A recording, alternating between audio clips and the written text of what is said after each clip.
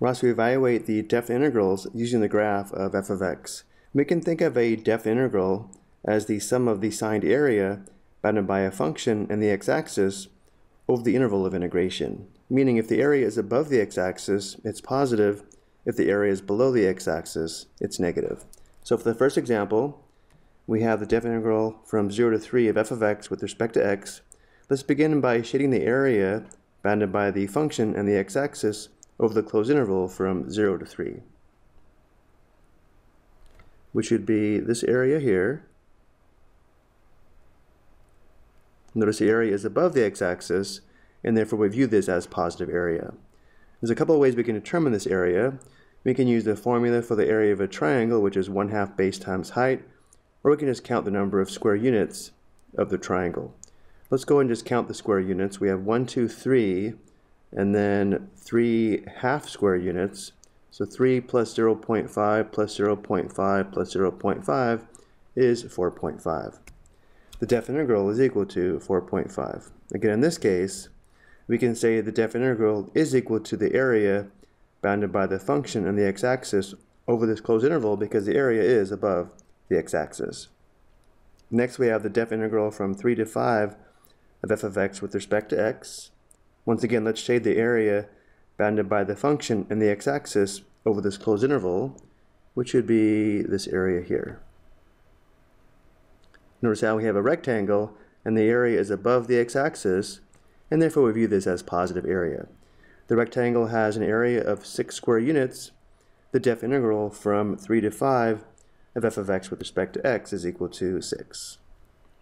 Next, we have the definite integral from 5 to 7 of f of x with respect to x.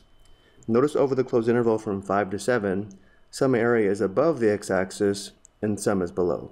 So again, let's shade the area bounded by the function and the x-axis over this closed interval. Over the interval from 5 to 7, we have this right triangle here where the area is above the x-axis, and then over the closed interval from 6 to 7, we have this area that's below the x-axis. So notice how the area above and below the x-axis over the closed interval from 5 to 7 is the same, and therefore the definite integral is going to be equal to 0, again because the area above the x-axis is positive and the area below the x-axis is negative. But let's go ahead and calculate the areas. For the triangle above the x-axis, the area is equal to half the area of a 1 by 3 rectangle. Half of 3 is 3 halves or 1.5. So first we'd have positive 1.5 for the area above the x-axis, and then plus for the area below the x-axis, we would have negative 1.5. Again, for area below the x-axis, we view the area as negative. And of course, the sum here is 0. Next, we have the definite integral from 0 to 7 of f of x with respect to x. If we take a look at parts A through C, notice how first we have the interval from 0 to 3, then the interval from 3 to 5, and then the interval from 5 to 7. So one of the properties of definite integrals is that the definite integral from 0 to 7 of f of x with respect to x is equal to the integral from 0 to 3 of f of x with respect to x plus the definite integral from 3 to 5 of f of x with respect to x plus the definite integral from 5 to 7 of f of x with respect to x, which means we can just sum a through c to determine part D, which gives us 4.5 plus 6 plus 0, which is 10.5.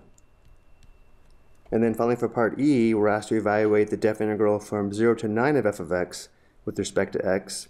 And using our properties of definite integrals, this is going to be equal to the definite integral from 0 to 7 of f of x with respect to x, which we already know is equal to 10.5, plus the definite integral from 7 to 9 of f of x with respect to x. So again, here we have 10.5 plus the value of the definite integral from 7 to 9 of f of x.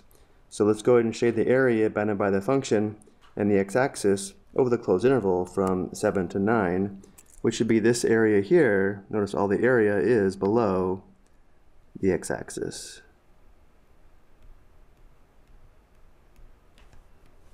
And let's find the area by counting the square units. For the area, notice how we have a rectangle and then a triangle below. The area of the rectangle is equal to 6 square units, and then for the area of the triangle, the area of the triangle is equal to half of the area of a 2 by 2 square. 2 times 2 is 4, and therefore the area of the triangle is equal to 2.